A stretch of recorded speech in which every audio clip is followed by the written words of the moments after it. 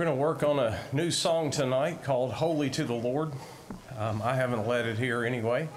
It's a pretty easy song to learn. It's a little unusual, though, in that the basses will actually start this song out. We'll sing the first two measures, then the tenors will join in, and then everyone starts singing after that. And the verses, there's 3 verses, and it works that way. But it's pretty simple, pretty easy to pick up on, and has a beautiful message.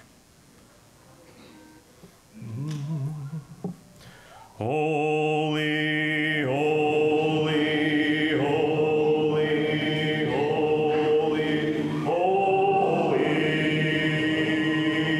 cleansed and reconciled, holy, washed from sin so vile, holy, living undefiled,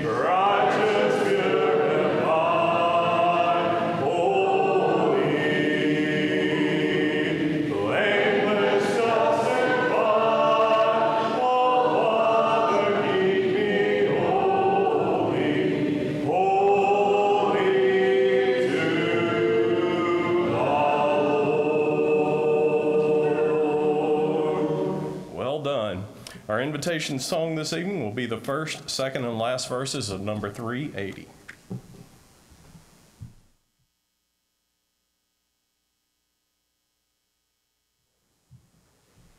You want to play rock, paper, scissors?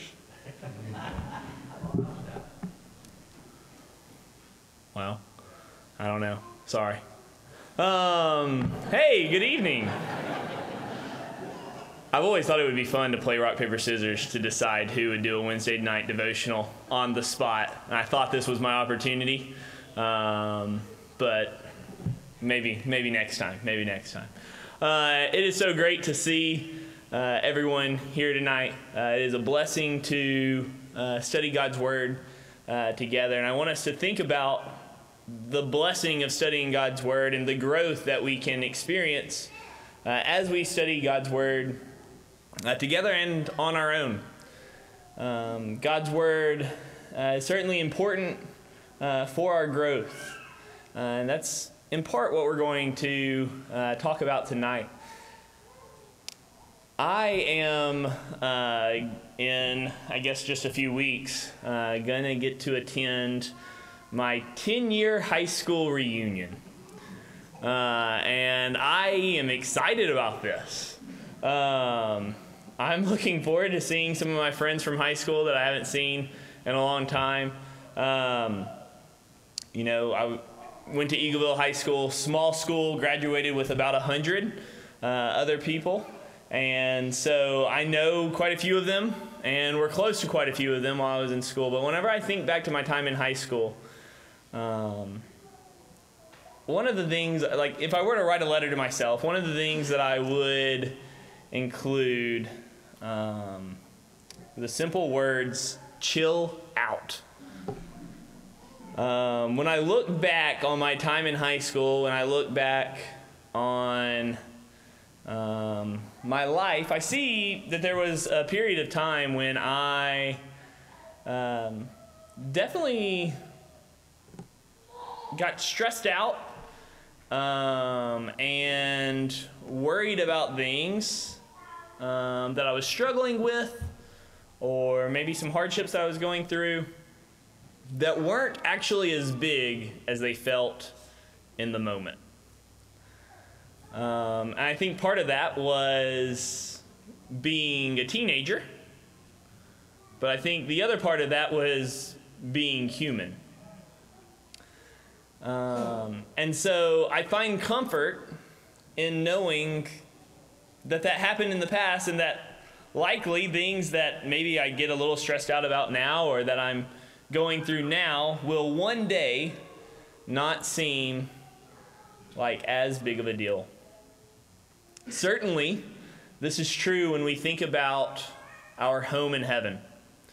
You know, there is coming a day when our Lord will return, and the dead in Christ will rise, and those living on earth will be called up to meet him in the sky.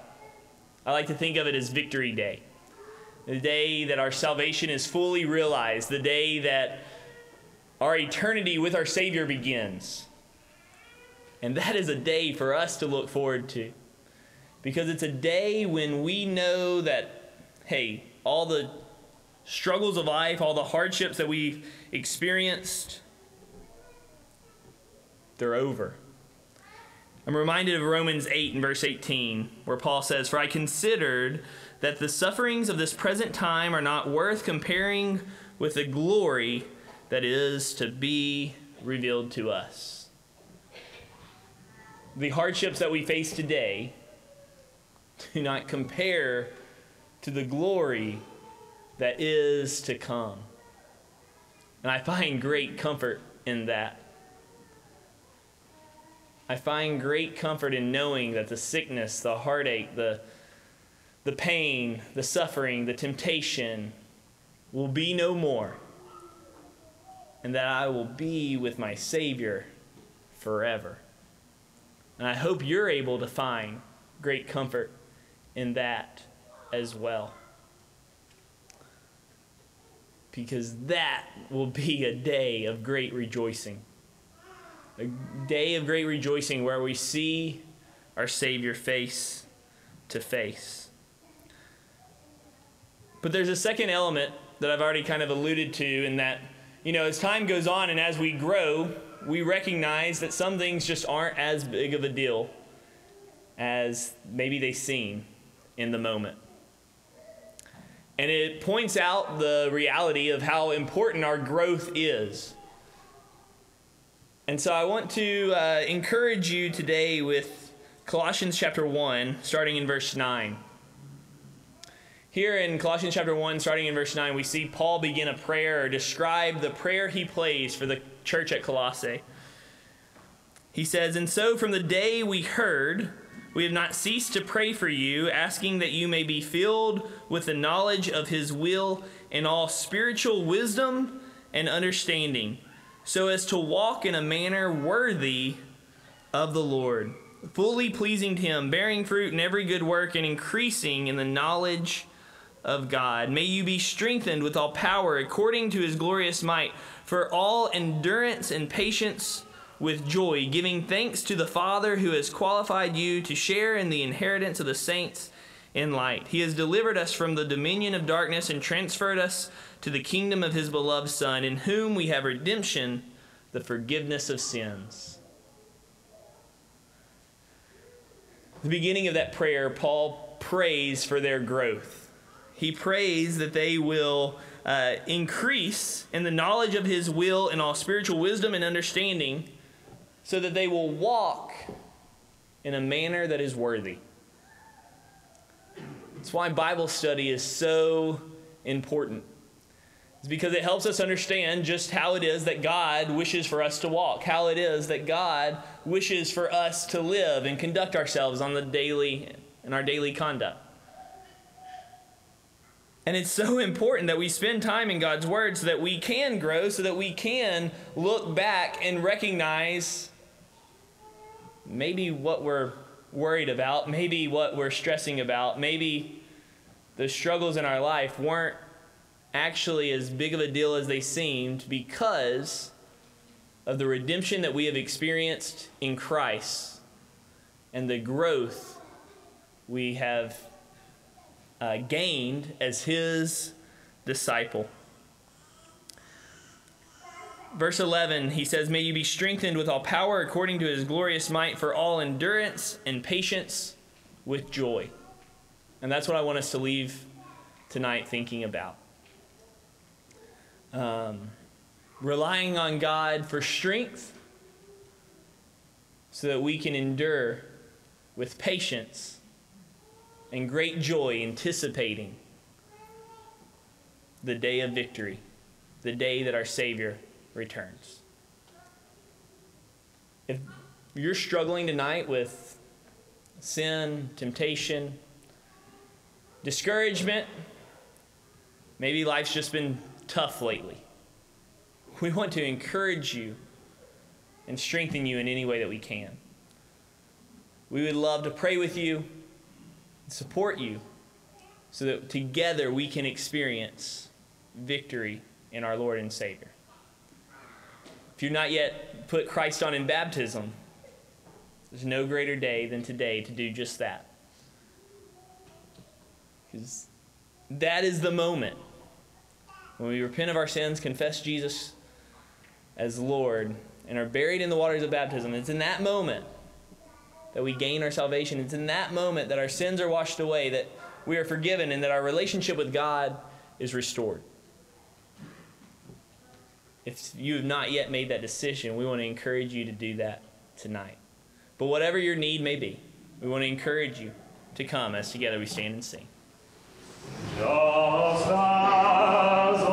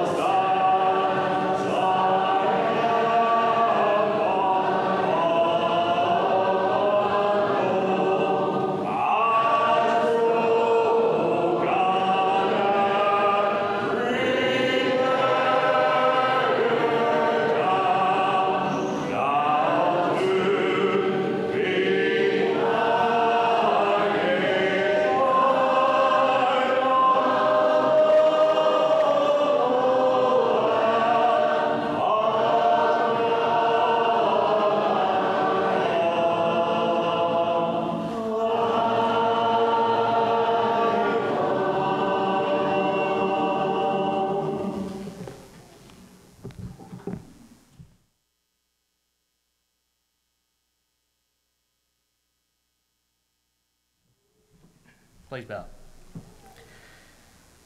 Lord, we're thankful for letting us be here tonight to worship you.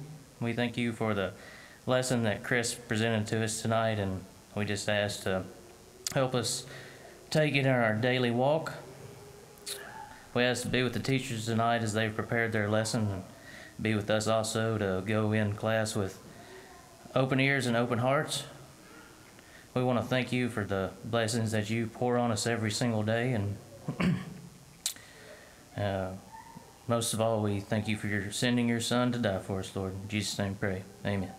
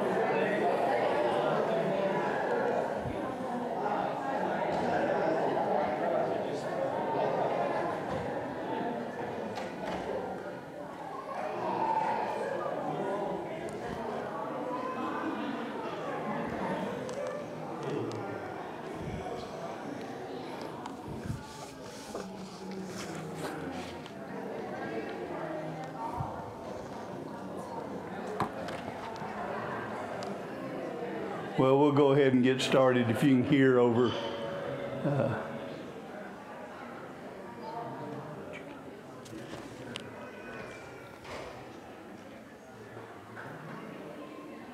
We are in 1 Samuel.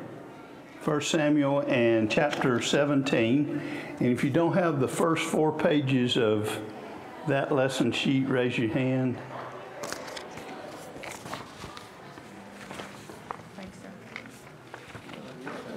You need one?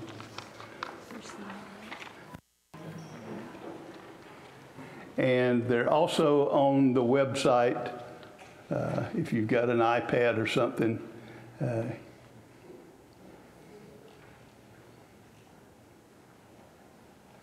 we need some more?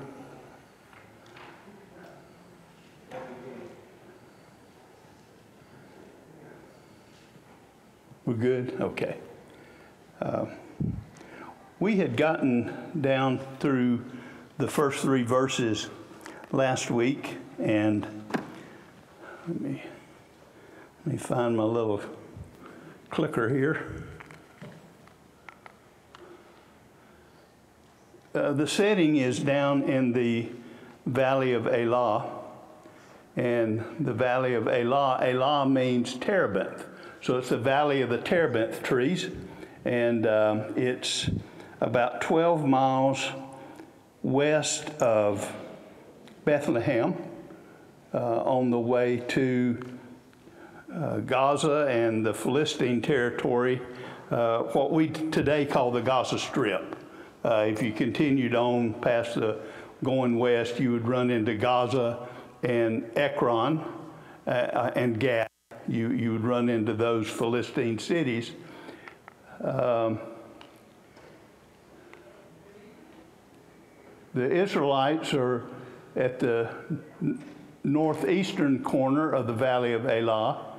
Philistines are at the southeastern corner of the Valley of Elah. There's Gath and Ekron. We're not talking about a long distance here. You can see the scale here, and probably about 7 miles from Gath. We talked last week a lot about Azekah, just because it fits into Israelite history. And then I showed you this picture of the Valley of Elah from about 5 years ago when we were in Israel. So the armies are there, they're camped out, and so we pick up in verse 4 tonight, and a champion. And it's an interesting word there for champion. Ish, I'll just, at the end of that first line, Ish means man. So it's a man, and Ha is thee. Ish ha Benayim. And when you see that M at the end, it means a plural. So it's, they use the word champion, and I'm spending a little bit of time with this because at the near the end of the chapter, they're going to use champion again. Well, they're going to use it one more time in verse 23, I believe it is. But at the end of the chapter, they're going to use champion again.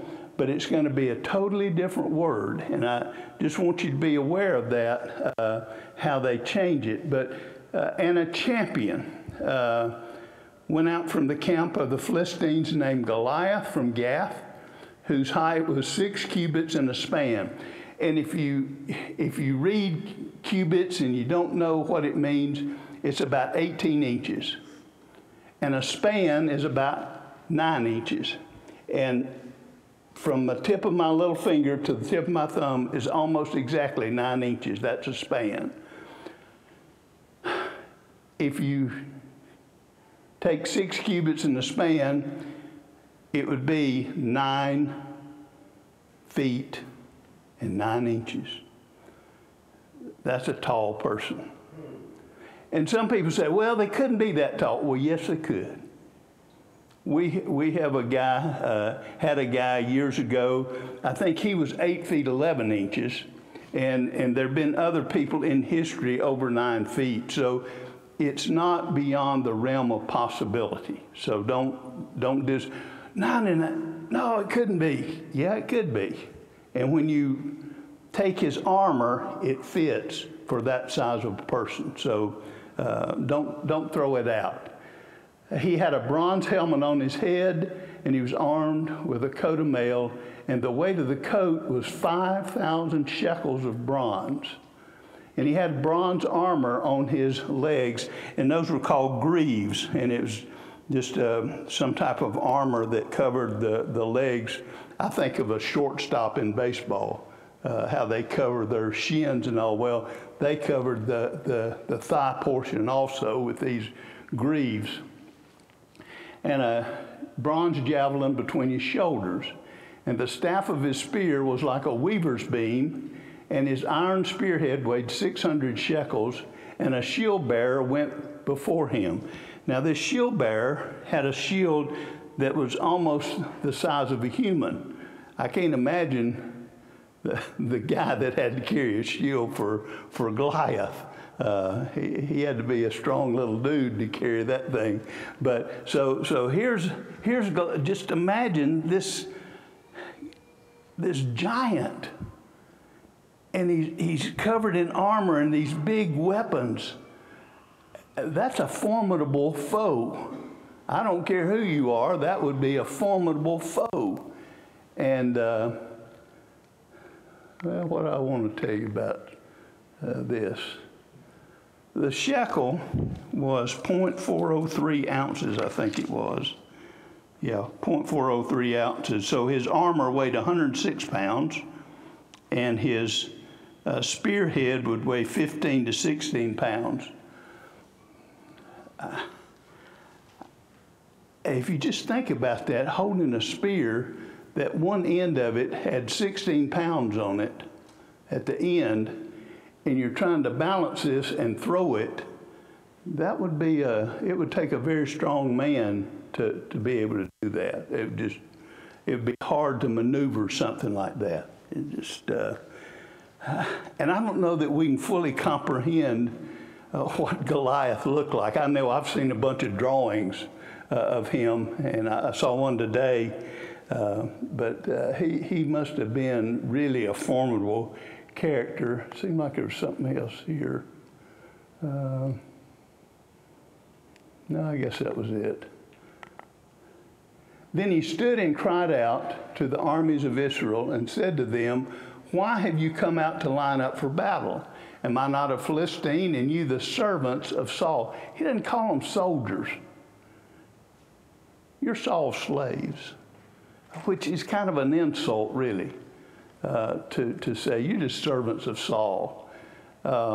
Choose a man for yourselves and let him come down to me. If he is able to fight with me and kill me, then we'll be your servants. But if I prevail against him and kill him, then you shall be our servants and serve us. I know what I forgot to talk about. What this word for champion meant. I talked about spelling it out and pronouncing it. It was a man of the inner spaces. And the first time I read that, I thought, what? What does that mean? Man of the inner spaces. It was a man, or a man of the in-between. It was a representative of an army who would go out and get in between the battle lines, and the other army would send a person out to fight him. That would settle the war. In other words, rather than risk your whole armies and all, they would just let one man be the representative fighter and the other side have a representative fighter, and that was what the man of the inner spaces was. Goliath was the man of the inner space. He's the man who went out in the middle and said, "Send out a man and I'll fight him. Whoever wins, wins the whole thing. If we win, then you're going to be our servants. Well, you're already the servants of Saul. You're going to be our servants. But if you beat me," I just think he's pretty bold to make that statement. He had forgotten about when they stole the Ark of the Covenant and what God did to him. He's perhaps forgotten that story. And so he says, if by some slim chance, you aren't going to do it, but I'm just going to give you this. If you beat me, then we'll be your servants. So that's the man of the inner spaces. And here it's translated the champion. And almost all major translations call him the champion. I'm not sure that's a good word, a good translation, but people smarter than me decided on that. And so that's what we have now. And the Philistines said, "I defy the armies of Israel this day." When Goliath defies the army of Israel, he's defying God Almighty. Okay, when he defies the army of Israel, he's defying God Almighty. He is blaspheming. "Give me a man that we may fight together." You send me a guy to fight me, and we'll settle this war right here and now. When Saul and all Israel heard these words of the Philistine, they were dismayed and greatly afraid.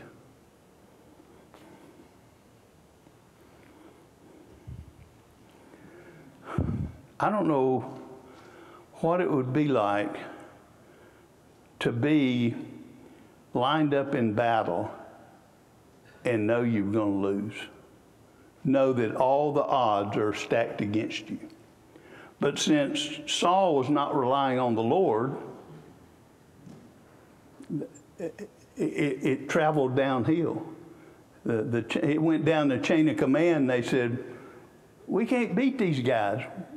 We are afraid. We're scared. This guy is, well, he represents all the Philistines, and so they're just a formidable foe. We can't win. So they're terrified of Goliath. Now, if the king's afraid, if the commander-in-chief's afraid, all the soldiers are going to be afraid. That's just the way it is. Now, David, David. I put David because when I was studying Hebrew, my professor had one son. He was adopted.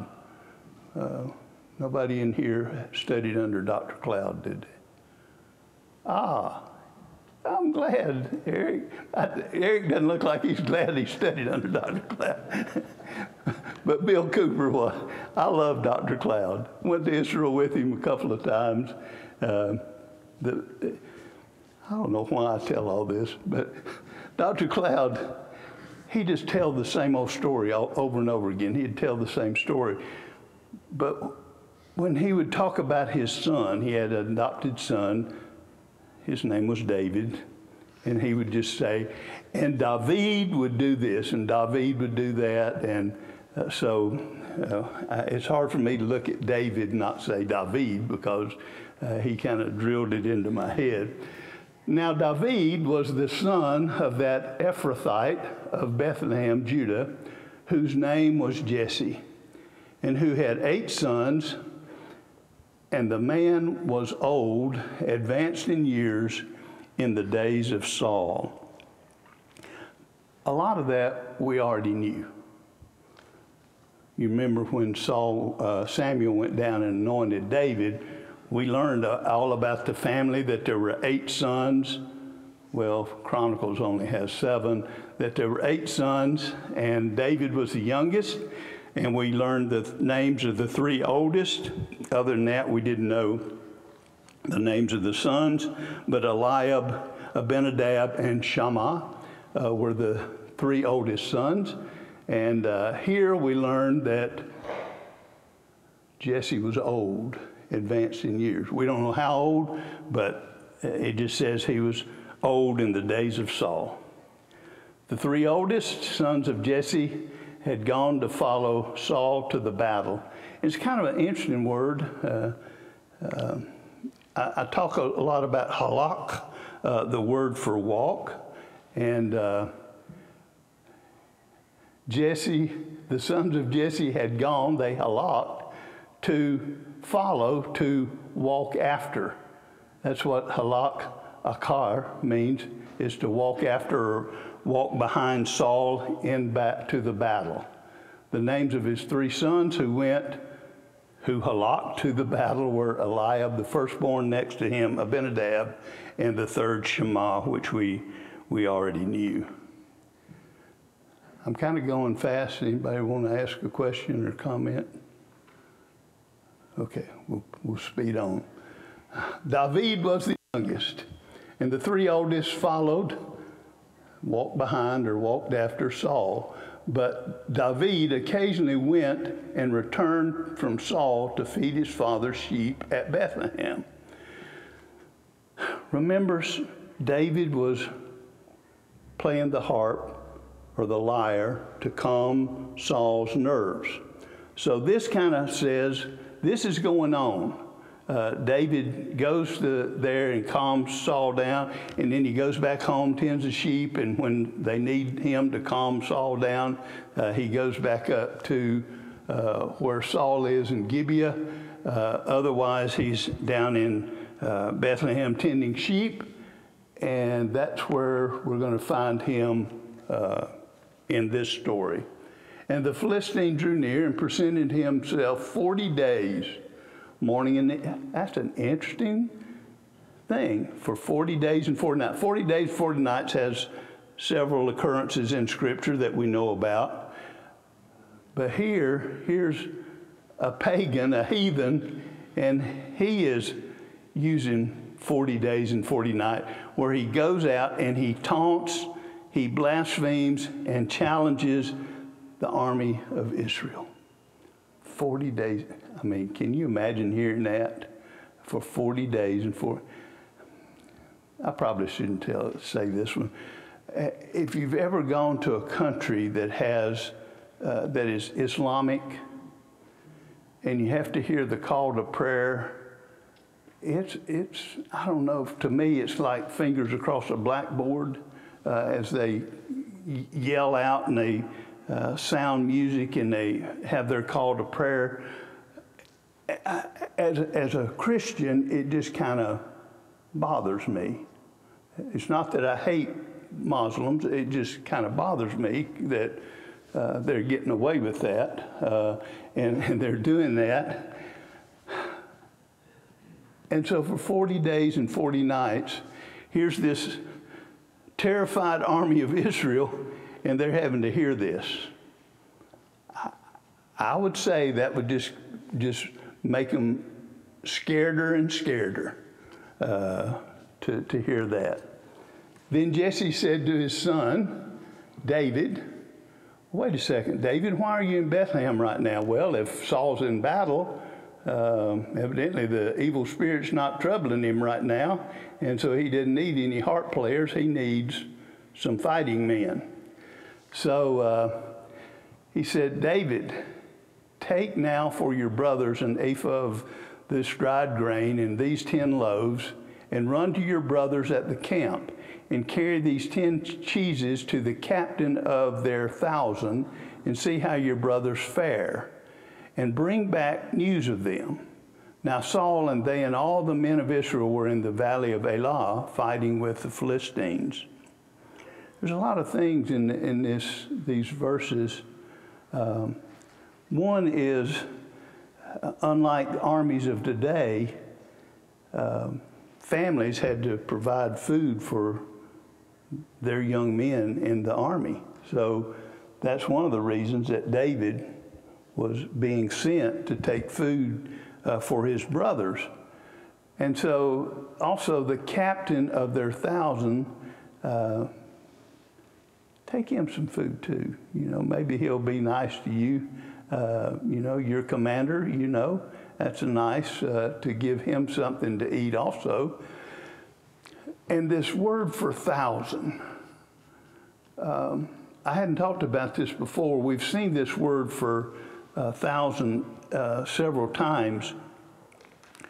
Many scholars believe that it's not 1,000, it's for a military unit.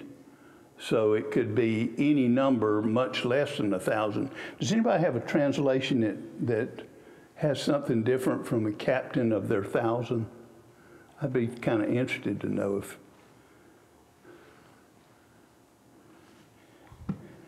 Also know, no, I hadn't passed the map yet. I have another handout to pick up, so.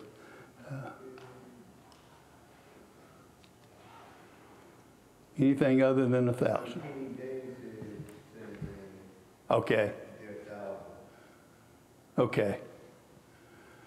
This has been probably only one of the much newer translations would have something different. This is something that has been learned over the years, that this word probably meant other things than just 1,000. So, but it may not mean that. It may just be the captain of their unit or the commander of their unit. And, but it seems like really, Jesse really wants to know how his sons are doing. And he says, how your brothers fare, and there's some verbs that are like asking about their peace, their shalom, for that, about how they're faring, and bring back news of them. You can imagine that here's a dad with 3 sons in the military. He wants to know how they're doing.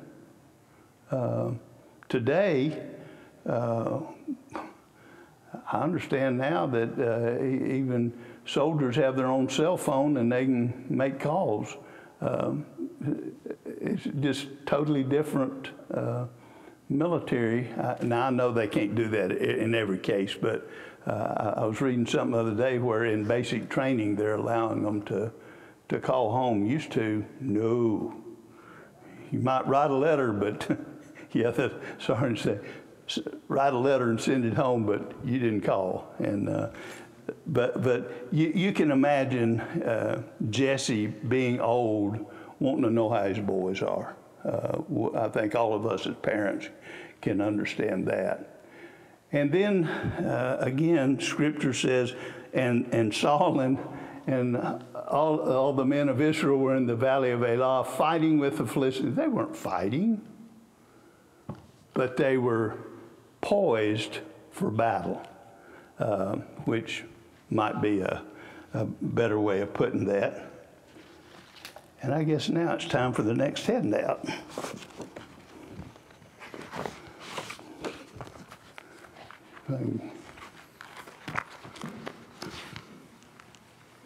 Y'all are good volunteers. Thank you. I appreciate it. I still haven't finished all the sheets for this chapter. There's 58 verses. I got through 51 today.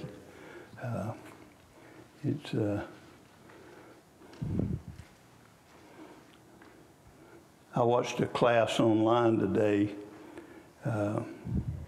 from a university or a college in Jerusalem, but the guy that was teaching the class was out of California, but it's on the Psalms that David and Solomon wrote, and he just picked several of the Psalms, but it was, I don't know why I'm telling you that either, but it was very educational. Yes?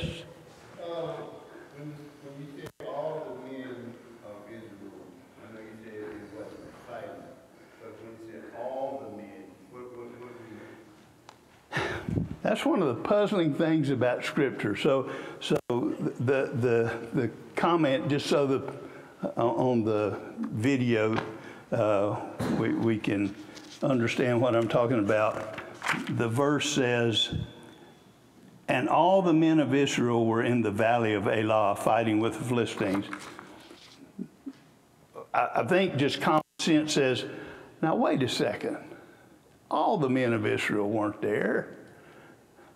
And so I guess you would classify that as hyperbole. As many of the fighting men as they could gather were there in the military there. But Scripture often uses terms like that.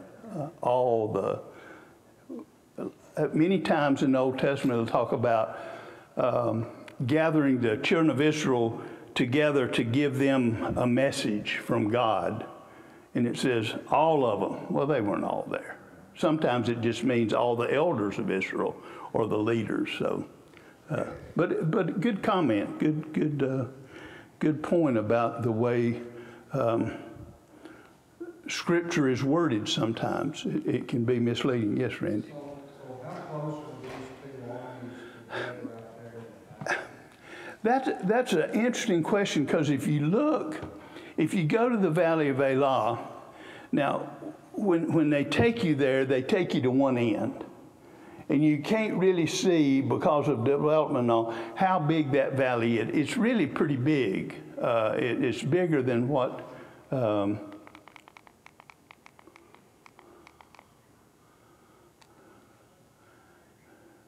if you notice the way it calls Valley of Elah stretches almost from Gath up here. So now we're looking at almost 10 miles long, that whole valley.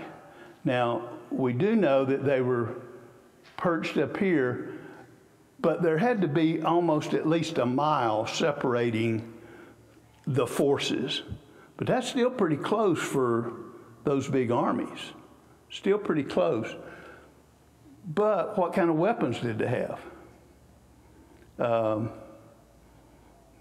Even when we get into the battle between David and Goliath, Goliath would have to be very close to his opponent to be effective. David, on the other hand, could be quite a ways away. So we can only guess, but I'm guessing if they're camped, if it says they were on the mountains on either side or those hills, I would say they were probably separated by at least a mile. But down in the valley, old Goliath could go down there and his voice would carry in between those hills, and so he didn't need a PA system. So maybe that... So they may or may not have been close enough to be trash talking what we would say that goes on like that. Yeah, I think Goliath was doing all the trash talking for everybody. I think Israel was too scared to trash talk. They wanted to run. Okay, let's go back up now to 20. So David, and again, we go back to Jesse has given David a mission to take bread and grain and cheeses to the battle site. He rose early in the morning because he's got to travel 12 miles. And 12 miles, and his daddy tells him, hurry, run. So he's got quite a journey to make. He left the sheep with a keeper and took the things and went or walked as Jesse had commanded him. And he came to the camp as the army was going out to the fight and shouting for the battle. Let me pause here. Evidently, every day they would kind of line up and kind of come towards one another, and then they would stop, and the battle never began, which is kind of interesting. For Israel and the Philistines had drawn up in battle array, army against army. And David, now stop and think. Here's David. He's a young man, still we think a teenager. And here's this big battle, supposedly. These armies facing each other. You can see the armies lined up on each side of the hill. And you can imagine his eyes, because all he's been looking at is sheep, and his eyes pretty big as he sees these armies. And I don't know, growing up, we grew up near a Marine base, but we like to play Army. I guess play Marines when you're playing Marine kids, but you know, we like to play Army, and my mother wouldn't let us have little play guns, so we had pistols, you know. And I think that's kind of been typical of young men throughout the ages, is this fascination with the military. And you can imagine David, wow, I've never seen anything like this. Even though he's been in the royal court, he's never seen anything like this. So he left his supplies in the hand of the supply keeper, ran to the army, and came and greeted. Again, it's several other words in there, but it has shalom in it. He wished them shalom. He asked them shalom, a peace, his brothers. Then as he talked with them, there was the champion, and there's that word for the man of the inner spaces. That's the second time it's used in Scripture. That's the only two times that phrase occurs, is here in 1 Samuel 17. The champion, the Philistine of Gath, Goliath by name, coming up from the armies of the Philistines, one of his every 40 days, every day, morning and evening for 40 days, coming up from the armies of the Philistines, and he spoke according to the same words. He keeps saying the same things. Send me a man to fight. You yellow-livered and all of that chickens. Come out and fight. Send somebody to fight me. What's the matter with you? So David heard them. So now David hears Goliath's challenge. And you can just imagine a man who believes in the Lord, and David did. The Spirit of the Lord was upon him. And to hear this heathen, this pagan, blaspheming his God, well, it kind of clicked something in him. And all the men of Israel, when they saw the man, fled from him and were dreadfully afraid. So David hears, and he sees the impact that Goliath has on his people. So the men of Israel said, "Have you seen this man who has come up? Surely he has come up to defy Israel. And it shall be that the man who kills him, the king will enrich him with great riches, will give him his daughter, and give his father's house exemption from taxes in Israel."